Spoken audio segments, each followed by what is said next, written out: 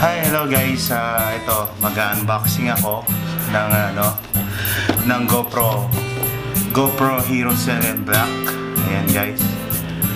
Hero 7 Black yan. Unbox ko siya. Tapos Saramonic wireless microphone para sa DSLR ko. Ayan guys. Ayan, may seal pa siya, oh. May seal pa siya guys, ayan.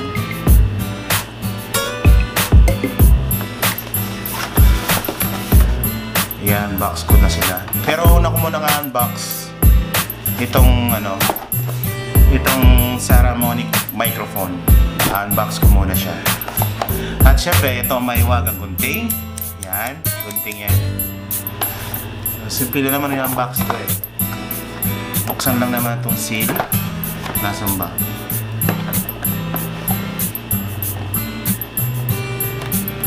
Ayun.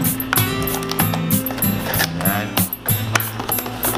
Bagong-bago siya. Ayan guys. Pala. Ayan o. Ayan siya yung laman niya guys. Ayan po yung laman niya. Wireless microphone system. The Saramonic SRWMAC4Z is a compact, lightweight mga guys. The VHF wireless might 28mm tapos 5 hours yung niya. Yung battery life niya guys. Kaya pala kasama pagka bumuli kayo ng ganito na Saramonic microphone na wireless, meron kayong free battery. Ayan ang mga battery free. Pwede rin siya kahit na hindi yung mga original na battery. Temporary lang naman gagamitin to. So buksan na natin. Ayan guys. Ito hindi, huwag nyo kainin to guys. Lakas to. Pagpatanggal lang ng namoy sa loob ng karton to para di pagpawisan yung yung mga item dito sa loob ng karton. Ako kung minsan ginagamit ko to, di ko tinatanggal sa karton eh. Nilalagay ko ulit. Useful naman sa to eh. Silica gel to. Tapos ito yung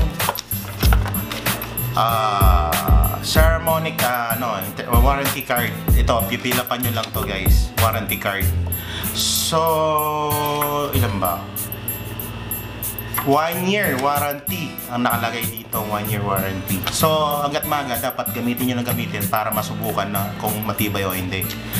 So, ito manual. May Chinese, may Japanese. Guys, ayan. Lahat dito nandito. Yan, mga microphone. Paano i-connect. Yan. Ito yung manual niya. Manual. So, ito na. Ito, may mga kasama mga bolt. Guys, mga bolt. Tapos antena. Ayan ang mga antena. Ayan, dalawang antena. Guys, dalawa sila antena. Tigisa yan. Antena yan, antena. So, lagay natin dito. Tapos ano ba to? Hindi ko makuha. Clip na yan. Yung isa clip para dito yan, no? I-clip dito yan. Dito. Parang ganun siya.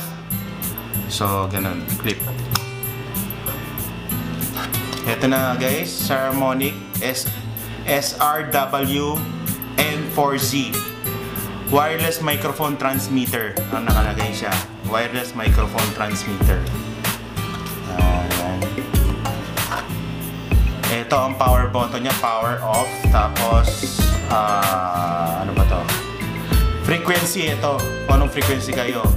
kung sa A kayo o B, ano, kung anong frequency. Tapos dito ata yung ano yan, dito pala ilalagay yung battery guys. Ayan, lalagyan ng battery. So ayan. Tapos dito ang antena. Ayan guys, antena yan.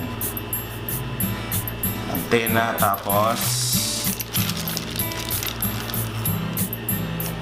ano pa ba ito?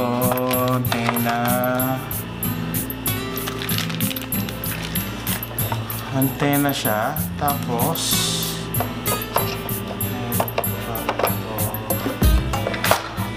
may kasama siya accessories. Ano to? Microphone siya.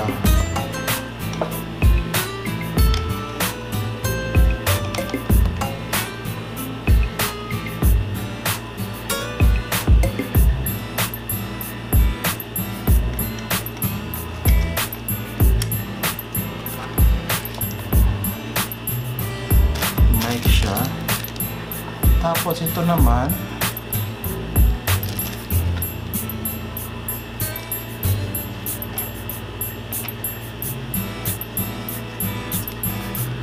paano siya i-connect sa ano? Baka itong isa ito na nakakonect ko na siya guys. Dito mo natin yan. Itong isa, ito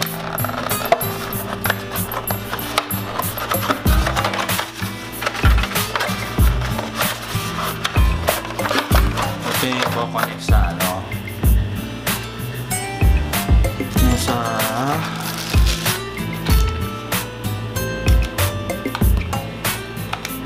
yun, tapos ito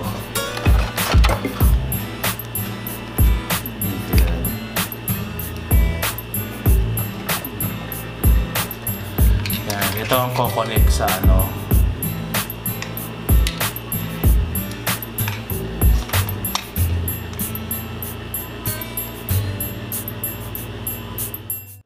Battery.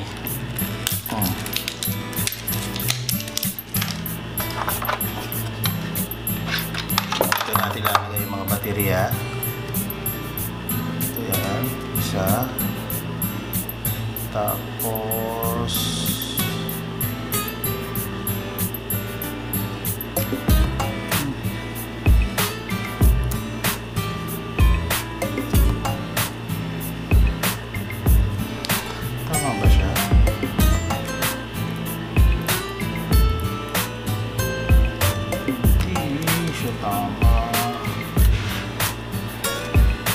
ilalagay yan. Ayan guys, tapos ko na i-unbox to. At yan, naka-on na siya.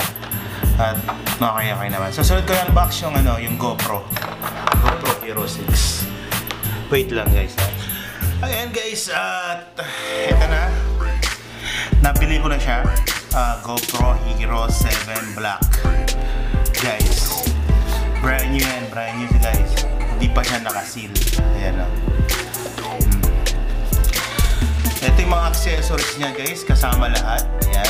At 4K, 60 frames per second, 1080p hanggang 240 frames per second, 12 megapixel, 33 feet, 10 meters, waterproof, voice recognition, touchscreen, 8 times slow-mo, GPS, HDR, hyper smooth, live streaming. Yan, kasama siya lahat guys. So, ito na, i-unbox ko na siya guys. Ayan. Uy, kasarap ilain.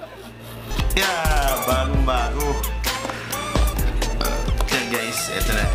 I-unbox ko na siya. Ayan na. So, ito na. Ito na guys. So, ang ganda ng packaging niya. Yan. Ganda ng packaging niya.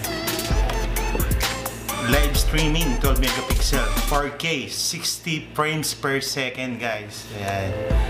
At may hyper smooth yan. Sabi ko muna dito. So, eto siya. Ayan. Ang GoPro Hero 7 Black. So, tanggalin ko muna siya dito sa ano niya. Ayan. So, tabi ko muna. Ito ko muna siya. At tignan ko muna yung mga accessories na kasama. So, mga kasama niya accessories guys, ito. May kasama siyang card, yan. May manual, ayan. Yan, mga manual. So, GoPro sticker, yan. And, ayan, ito yung mga manual niya, different language. Kung gusto yung basahin, dito ay magbabasa mga instructions. At, ano pa ba? Battery guys, ito yung battery niya. So, yan. 3.5mm USB cable. Type-C. At mga clip niya na kinakabit sa helmet. Yan, may mga 3M na tape. So, ayan. So, ayun lang guys. Yun lang naman. Wala lang iba. Wala lang iba rito. So, ayun lang naman niya. Masikip siya. Ayun. Yan. Natanggal ko na rin. So, ito yung lalagyan ng ano.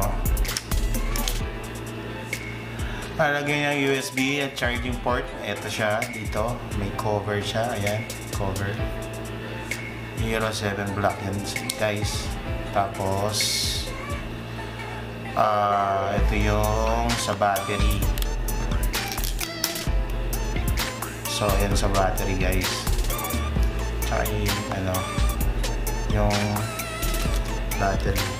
Lalagyan natin yung battery.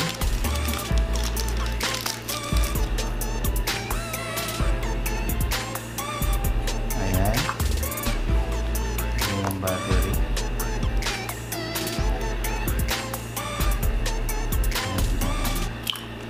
Parang tama naman. Nandito nga siya. Yan. Tapos lagyan natin ng ano guys. Wait lang ha. Kuha ko ng memory card.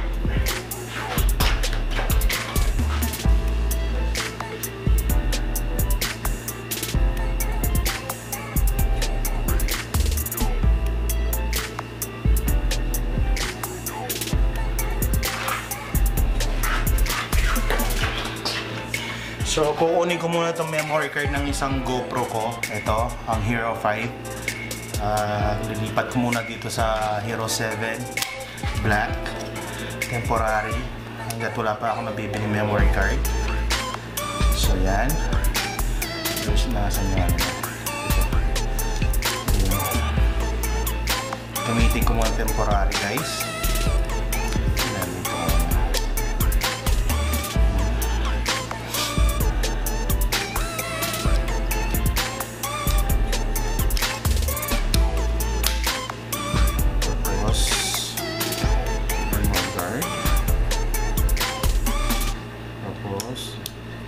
Close.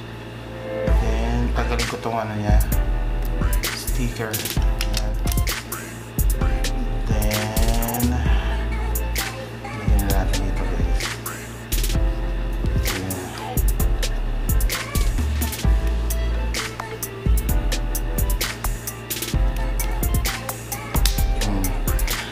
Yan lang guys. I-open ko na.